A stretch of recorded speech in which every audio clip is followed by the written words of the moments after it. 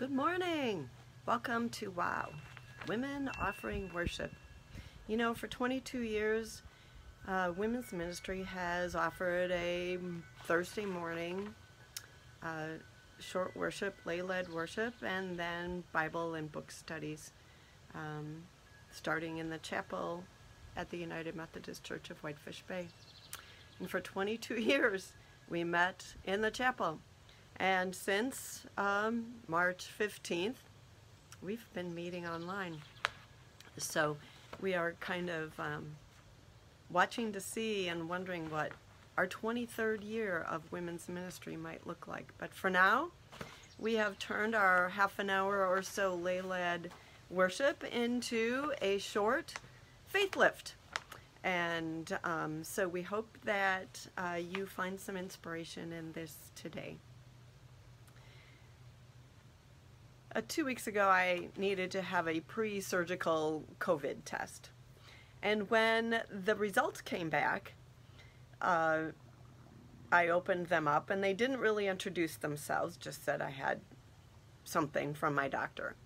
And the first thing that it said was, "Your value is not detected." Didn't tell me it was the COVID test, didn't tell me initially anything, just that my value was not detected. And that really stopped me in my tracks. Obviously, clearly, once I could get past that, down below it said my COVID test had been negative, therefore there was no value.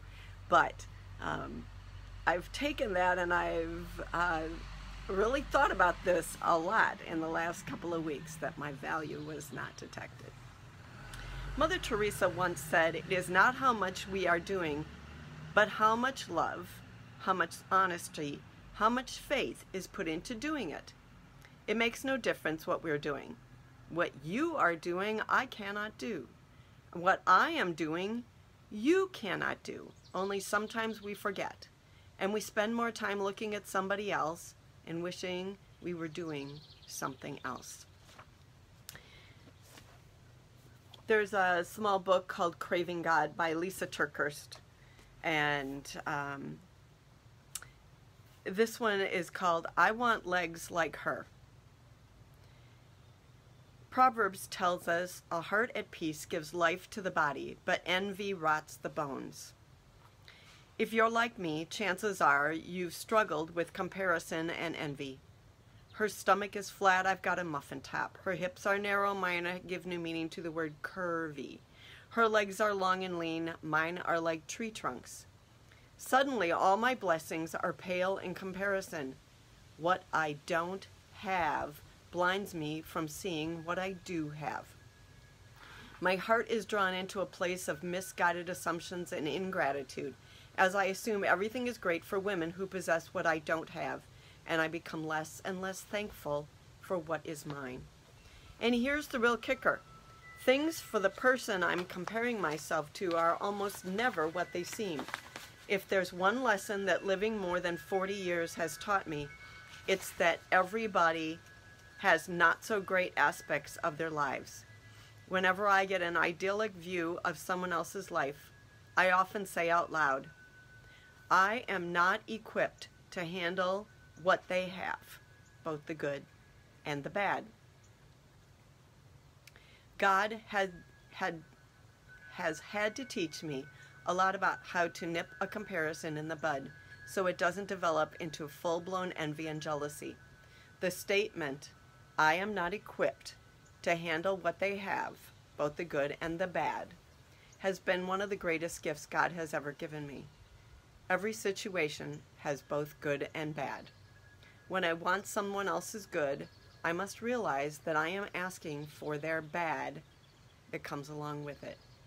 It's always a package deal.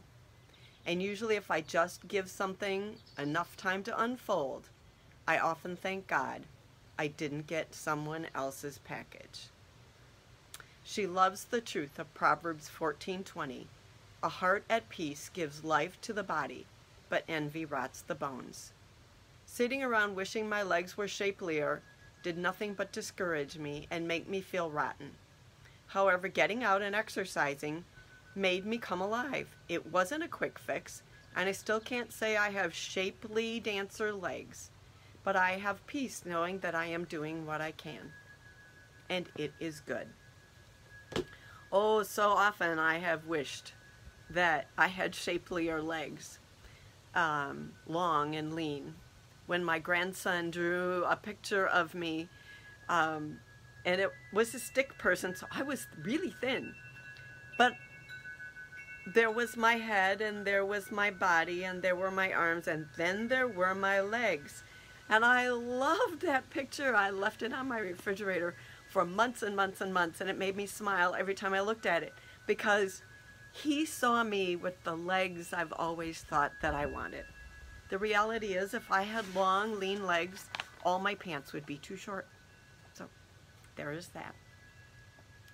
There will always be someone who can't see your worth. Don't let that be you. It's a quote from Mel Robbins. A person's most useful asset is not the head full of knowledge, but a heart full of love, and an ear ready to listen, and a hand willing to help. Ecclesiastes 3:11 says, "He has made everything beautiful in its time. He has also set eternity in the human heart, yet no one can fathom what God has done from the beginning to the end." Each one of us, ladies, is beautiful. It's not what we see in the mirror. It is what is reflected in our eyes, what is reflected in our actions, what other people see in us. You can only do what you can do. You can't do what other people can do. You can only do you, and you do it really well. Pope Francis said, "Living for others is a rule of nature. We are all born to help each other. No matter how difficult it is, life is good when you are happy, but much better when others are happy because of you." Those are things you can do.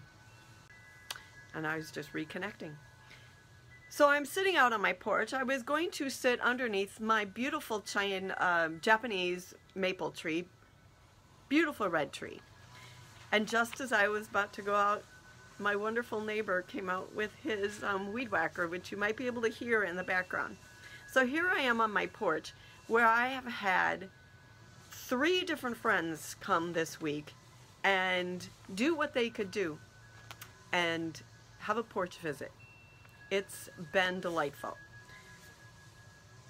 Henry Drummond said, writing in the Daily Dig from June 19th, "Have you ever noticed how much of Christ's life was spent in merely doing kind things? He spent a great portion of his time simply making people happy, in doing good turns for people. There is only one thing greater than happiness in the world, and that is holiness, and that is not in our keeping.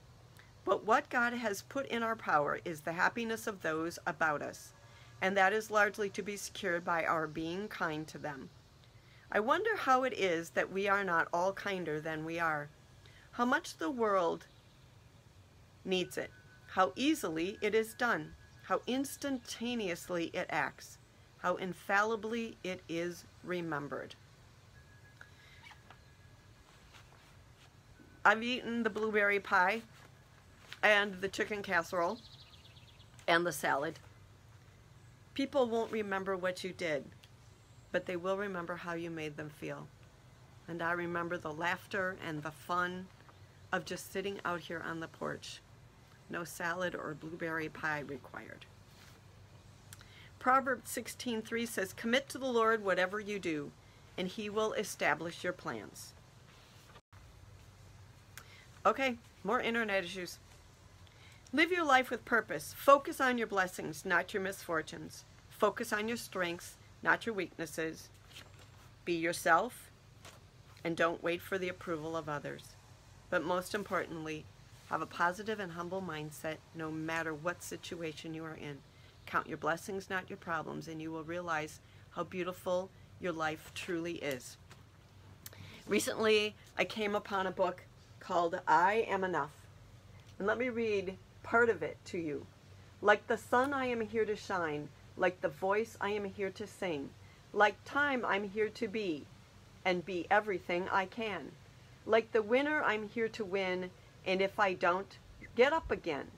I know we don't look the same, our skin, our eyes, our hair, our frame, but that does not dictate our worth. We both have places here on earth, and in the end, we are right here to live a life of love, not fear, to help each other when it's tough, to say together, I am enough. You are enough. I am enough. You are enough. You are a blessing to those around you. Be blessed. You have been blessed to be a blessing. Ladies, one more thing out of the President's Devotional by Joshua Dubois. He quotes Bishop Kenneth Untiner, who says, "It helps now and then. It helps now and then to step back and take a long view. The kingdom is not only beyond our efforts, it is beyond our vision. We accomplish in our lifetime only a tiny fraction of the magnificent enterprise that is God's work. Nothing we do is complete, which is another way of saying that the kingdom always lies beyond us. No statement says all that could be said. No prayer fully expresses our faith. No confession brings perfection. No pastoral visit brings wholeness. No program accomplishes a church's mission. No set of goals and objectives includes everything. This is what we are about. We plant the seeds that one day will grow. We water the seeds already planted, knowing that they hold future promise. We lay foundations that will need further development. We provide yeast that produces effects beyond our capabilities. We cannot do everything, and there is a sense of liberation in realizing that. This enables us to do something, and to do it very well. It may be incomplete, but it is a beginning, a step along the way, an opportunity for God's grace to enter and to do the rest. We may never see the end results, but it is the difference between the master builder and the worker. We are workers, not master builders, ministers, or messiahs. We are prophets of a future, not our own. I love the ancient saying that says, "Wise is the man who plants a tree under whose shade he will never sit." I hope I'm one of those tree planters. I hope that I can live beyond myself and live for others. Show that light that God has given me, not compare my tree trunk legs to those of dancer legs, not compare my talents or what I feel sometimes are lack of to others, because I know that God has made me in His image, and He tells me again and again every day, I am enough. May you have a blessed day. May your internet work better than mine is working this morning. See you next week. We have several different people doing the next several weeks' messages. I can't wait. They are going to be wonderful, inspirational messages. Bless your day. Amen.